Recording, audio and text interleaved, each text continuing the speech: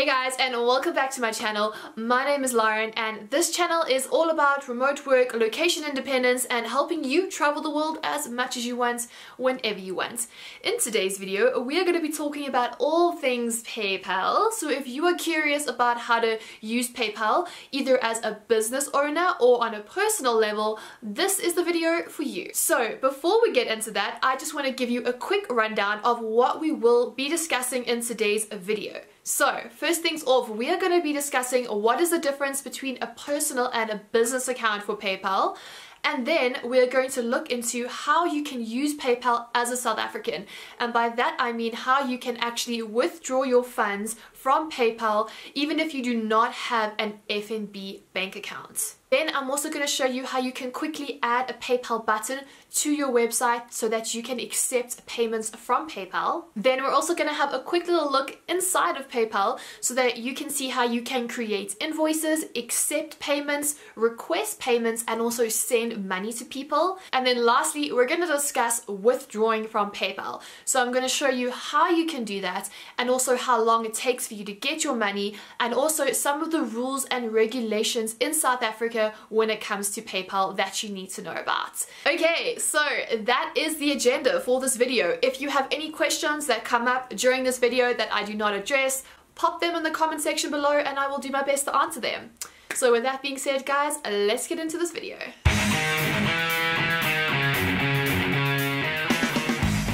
Okay, so the first thing we're going to chat about is the difference between a personal account and a business account on PayPal. So the main overarching difference between these two different account types is your intent. It is what you plan to use PayPal for.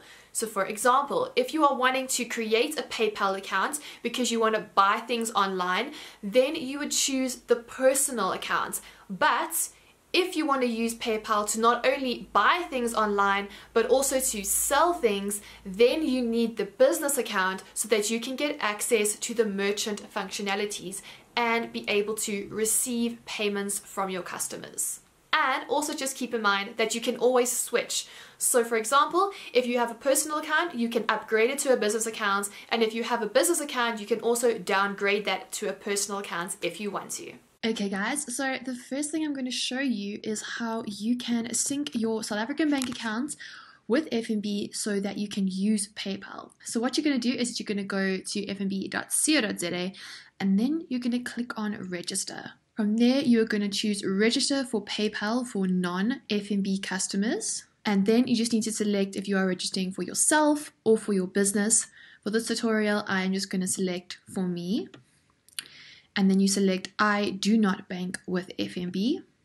And then what you're going to do is you're going to fill in all this information here. So it is your contact details, your physical address, your tax declaration. So you need to choose if you submit your tax only locally or if you do foreign and local tax. If you do not have your SARS tax number with you, you can select I do not have access to it right now. But I would highly recommend that you just get it before you start creating this account so that it's over and done with. Then you're going to move to section number 5 and you're going to click on add source of funds. So what this is, you have to select where you get your money from. So for most of us, we will only be getting our money from our salary. But if you have interest or dividends, or maybe you rent a house, anything over here that you get your money from, you will just need to tick it. Okay, and then you just have to create a username and a password and then select any additional security that you'd like, and then make sure that you have read the terms and conditions and select that you agree to them. And once you've done filling all this information out, all you need to do is click on the submit button, and then you'll be able to link your non-FNB account to your FNB PayPal account and be able to withdraw those funds straight into your bank accounts. Okay guys, so this next section is going to be all about how you can add a PayPal gateway onto your website so that you can accept payments. Now there are quite a few ways that you can do this, but I'm just going to show you the way that I do it on my website. So what you're going to need to do is download a plugin called WooCommerce for your WordPress site.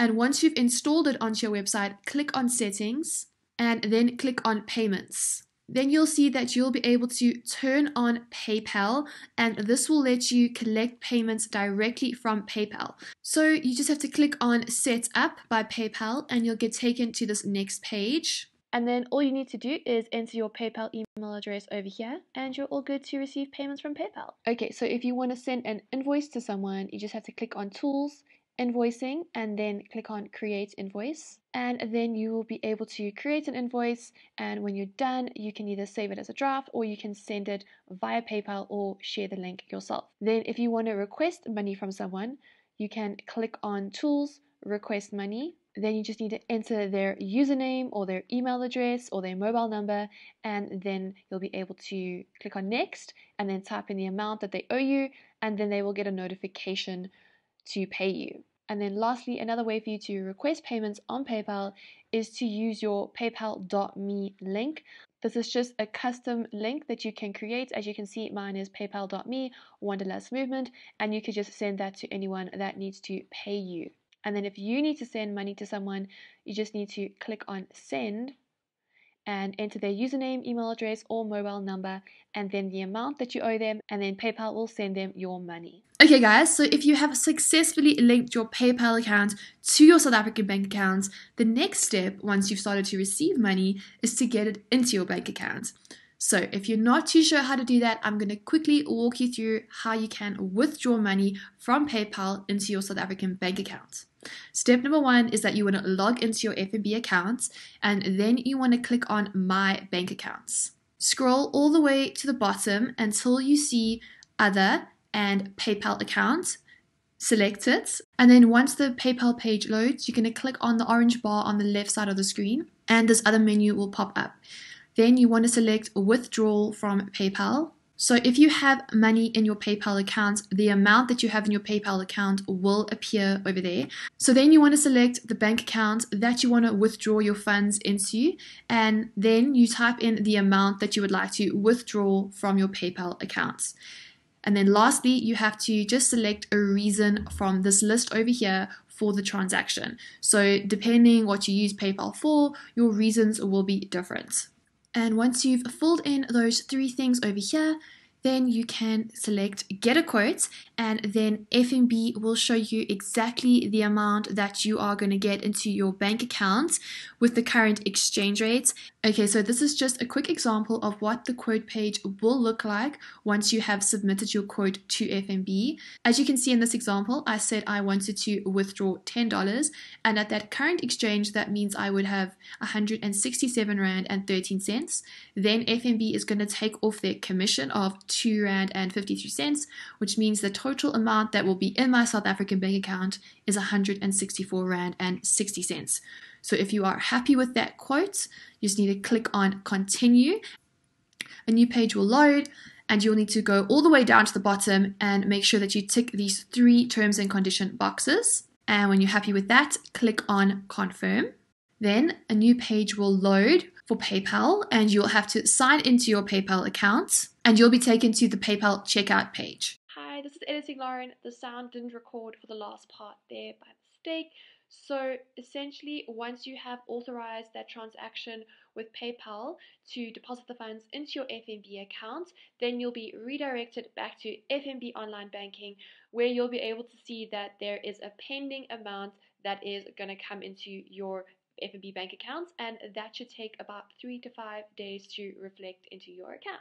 Okay, so now we're just going to get into some of the rules and regulations that you need to know about when using PayPal as a South African. So the first thing that you need to be aware of is that you have to withdraw all your funds into your bank accounts. You are not allowed to hoard your money in PayPal. If you read through FNB's T's and C's for PayPal, they even state that very clearly, that you can get into trouble. So you have to make sure that you are withdrawing all your PayPal funds within 30 days of receiving them. And this is because SARS can see how much is in your PayPal account, because it is connected to your South African bank account. So if you get audited during tax season and they see that you are hoarding money and that you haven't declared that money, you're probably going to be in some shit with SARS, and that's probably not going to be fun. So don't hoard your money in PayPal, people. Just deposit it into your South African bank accounts and do your taxes. Is what I'm saying here. Don't try to fuck over SARS. They will find you. It's like that Liam Neeson movie.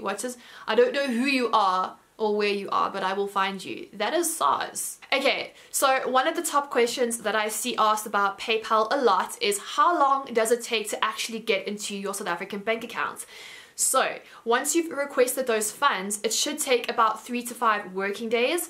I can say from my experience, it does take 3 days. I usually request my PayPal money on a Wednesday and it will be in my South African bank account on a Friday. So when you are withdrawing your money, just keep that time delay in mind. Oh, and one thing that you definitely do want to keep in mind is that FNB and PayPal both take a cut from the amount that you are withdrawing. So this is just something to keep in mind so that you are not like shocked or scared when you see there is less money in your bank accounts. But one way that you can mitigate this to make sure that you are getting the right amount of money into your South African bank account is to make sure that you add a little increase on top of your usual fees to cover all these cuts that these two platforms are going to take. And if you want to know exactly how to start a freelancing business, make sure that you turn on those bell notifications and subscribe, because that is exactly what we are going to be talking about in next week's video. Anyways guys, thank you so much for watching this video, and if you have any questions, thoughts, concerns about remote work or PayPal, make sure that you comment below and I will do my best to answer them. In the meantime, if you want to learn more about pitching or where to find work online, make sure that you watch these 2 videos right over here. Thank you so much for watching, and I will check you in the next one. Cheers!